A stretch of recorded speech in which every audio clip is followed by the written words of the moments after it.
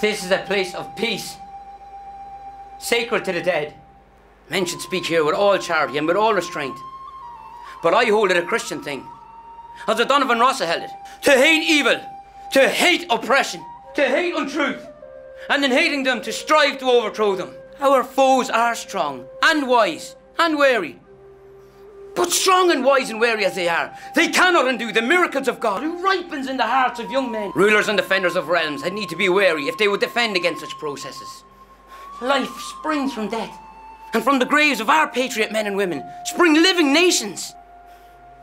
The defenders of this realm have worked well in secret and in the open. They think that they have pacified Ireland.